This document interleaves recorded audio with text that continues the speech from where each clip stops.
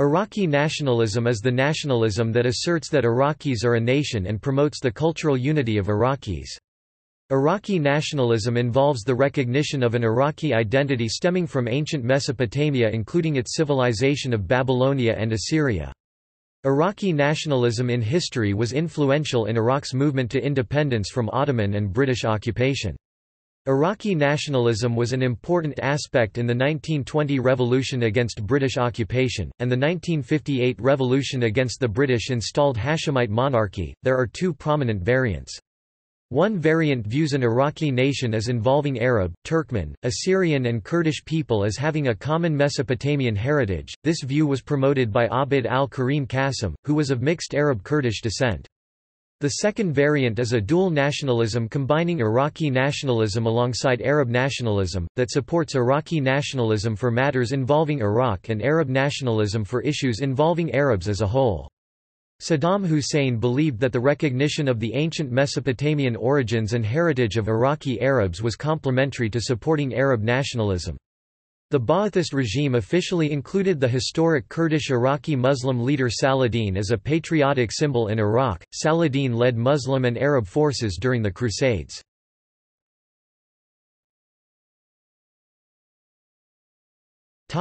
Iraqi nationalist identity and culture.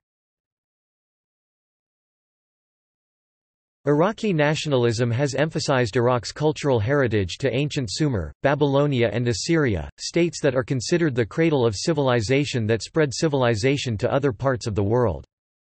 The Babylonian ruler Nebuchadnezzar II and Kurdish Muslim leader Saladin during the Crusades are two important historical figures of Iraq and iconic figures in Iraqi nationalism.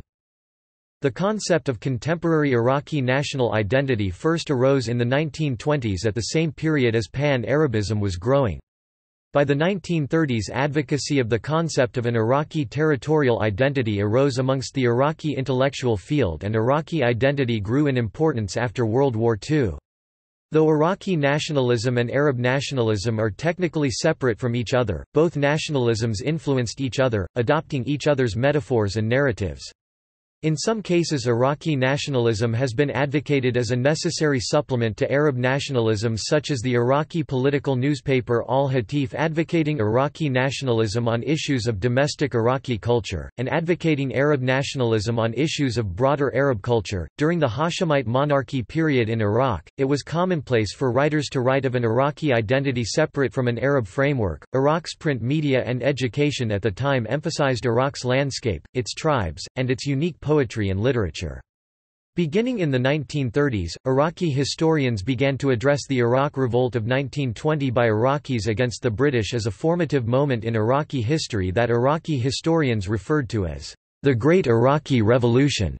Prominent early Iraqi nationalist figures were the intellectuals Abd al-Razzaq al-Hassani and Abbas Azawi. Al-Hassani was strongly critical of the British Mandate of Mesopotamia, published his first volume of his work The History of Iraqi Governments in the 1930s, the second published in the 1950s. The first volume was endorsed by King Faisal I of Iraq. Al-Hassani was a prominent proponent of Iraqi nationalism. In one of his works, al-Hassani included a letter by Faisal I. The letter had Faisal I describing Iraq as suffering from religious and sectarian tensions due to Iraqis being unable to form a common nationalism. Faisal I described Iraq as being governed by a literate Sunni elite over illiterate and ignorant Shiite and Kurdish sects who opposed the central government. Azawi wrote Iraq between two occupations, referring to the Turkish and British rule, that received acclaim by the Iraqi government that assisted him in publishing his work.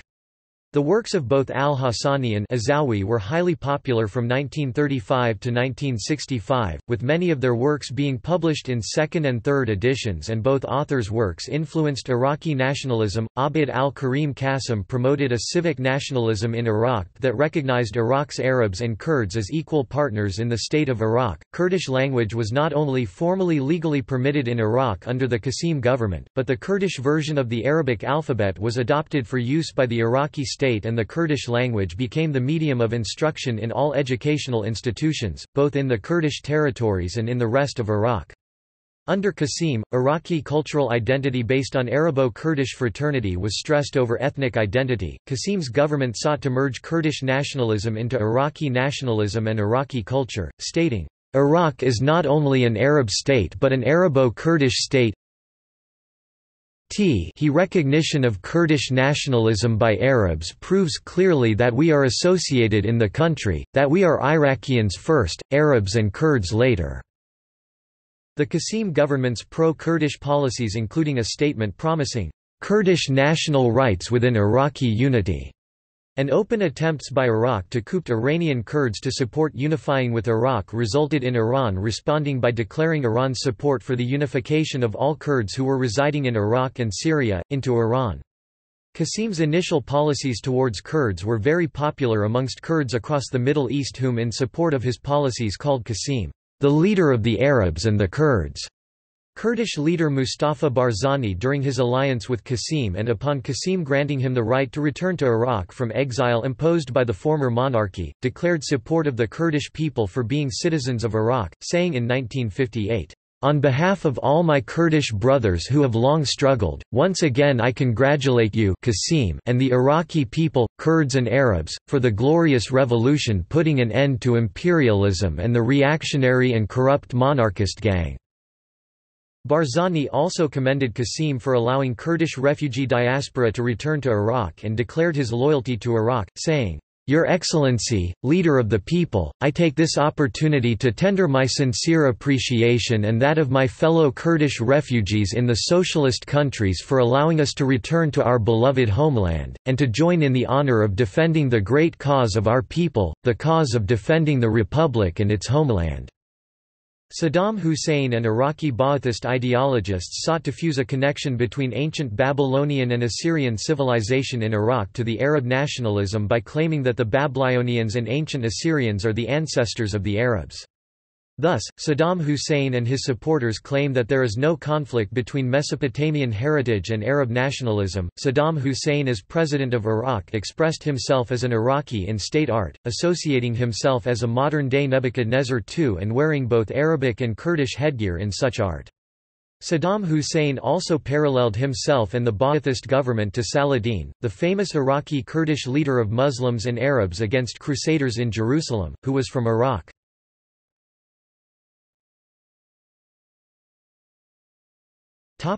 Irredentism.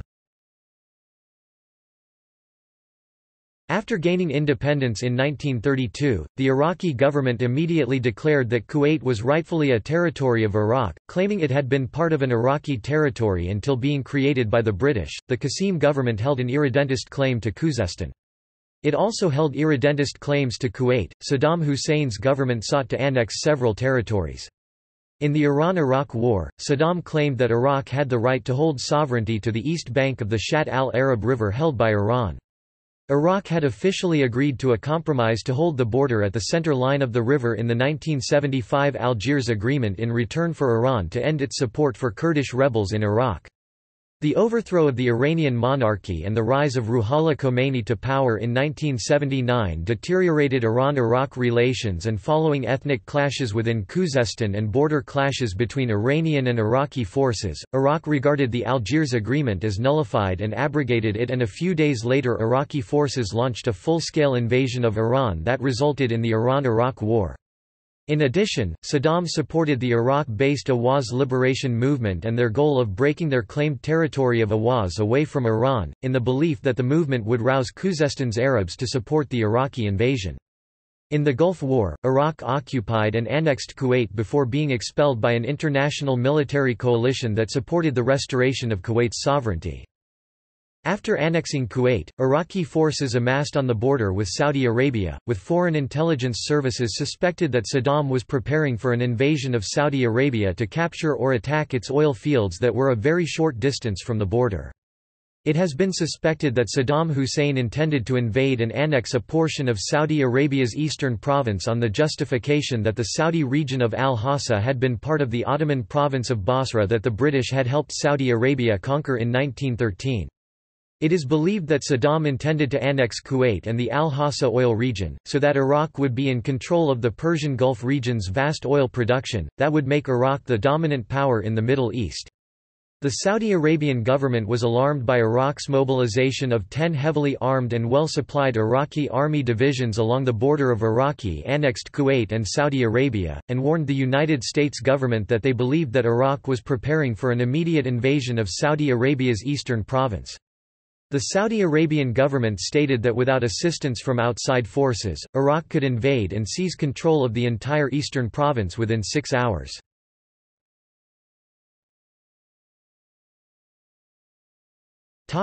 Symbols.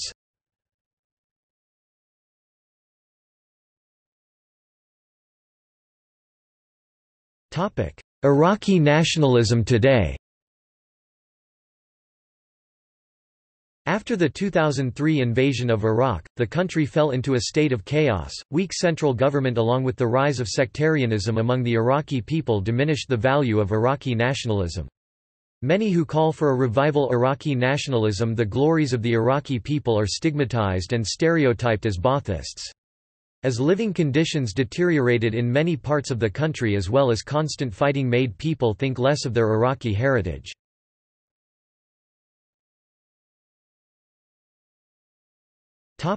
See also: Ghazi of Iraq, Abd al-Karim Qasim, Abd al-Razak al-Hassani, Muhammad Mahdi al-Jawari, Muntadar al-Zaidi.